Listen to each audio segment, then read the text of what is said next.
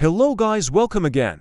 Today, we are going to talk about off-grid solar power system that we have installed at Anuradhapura area. This place has no electricity power whatsoever.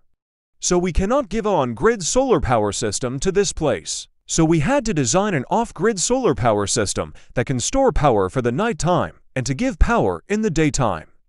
With the electricity items in this place, at best this place needs 2,000 watts of power per an hour.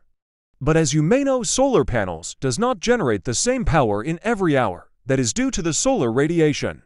So with all these conditions considered, we have installed 3 kilowatts solar panels capacity. To power this place at night times, we have installed a battery capacity of 5 kilowatts hours. As we are saying to all of our solar customers, a solar battery must be durable.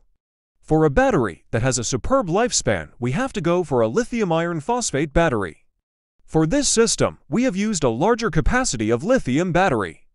That is 200 ampere 24 volts of battery.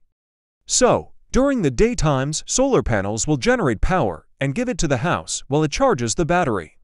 When sometimes solar power is not enough to power the house in the daytime, the normal path is to get that additional power from the national grid, but this place has no national grid connection to do that.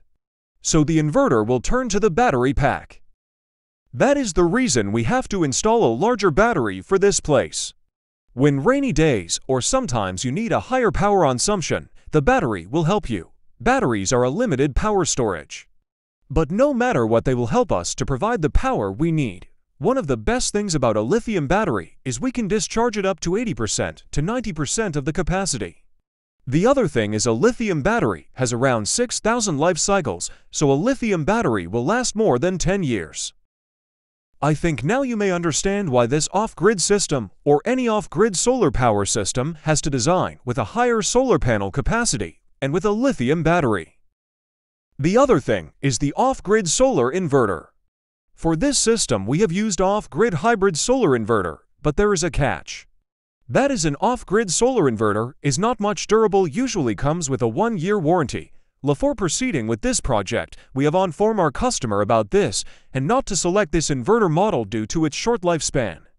Instead of this, we suggest him to go with an on-grid hybrid inverter model. But this system was very expensive and the hybrid inverter will cost him more than this. Our customer informed he will move to the on-grid hybrid inverter later on. There you have it guys, stay tuned with our channel for more amazing content about solar power.